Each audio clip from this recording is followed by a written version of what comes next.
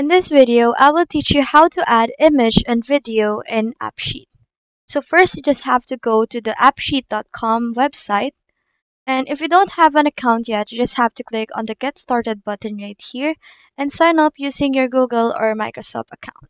But if you already have one, you just have to click on Sign In below the Get Started button and on the right corner and log in using your account credentials. Now, once you're all logged in, you land on your dashboard.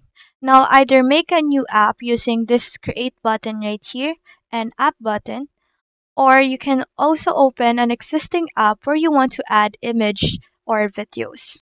Now, let's say right here. You just have to wait for it to load. Now, once it's loaded, you just have to go to the data source.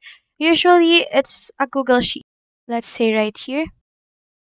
Get the spreadsheet that is connected to your AppSheet. Now add a column header called image or videos. Let's say right here. Let's type in image. Then we just have to go back to AppSheet and click on data right here.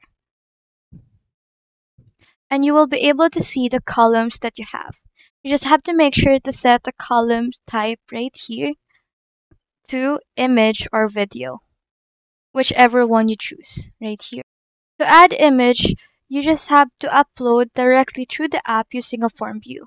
Whether the column type is set to image or video, AppSheet gives users the option to take a photo or a video or choose one from their device.